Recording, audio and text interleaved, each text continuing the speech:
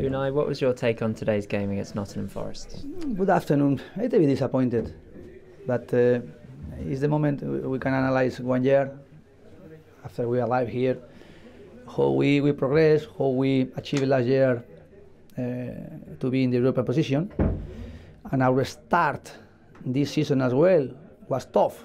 Newcastle, Liverpool, but we were keeping our very good performance at home, and we are taking points, and we are fifth in the table. And today we had a very good opportunity to try to be in the top four, and we didn't achieve it. And really we played with some mistake trying to come back the result, but it's very difficult away and in the Premier League when one team is scoring first. It's very difficult to come back the result because they were with the supporters, they were being excited.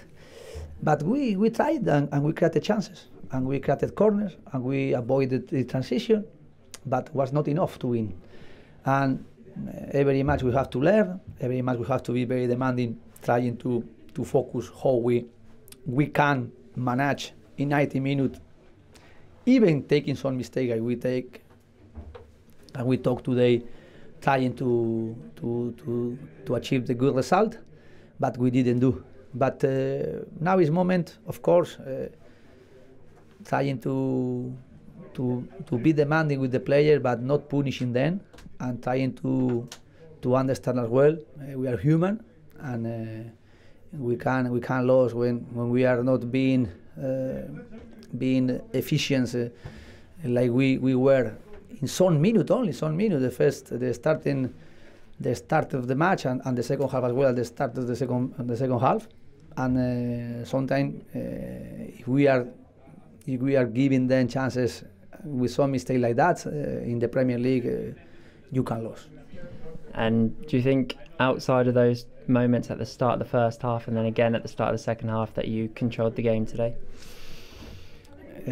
Of course, I am going to try to take my responsibility and try to learn and try to correct the things we didn't do like we prepared before. But I only want to try to support the player and support the moment we lost today, but as well remembering a lot of things good we are doing in this season. Is it a case of just moving on quickly now to Thursday night?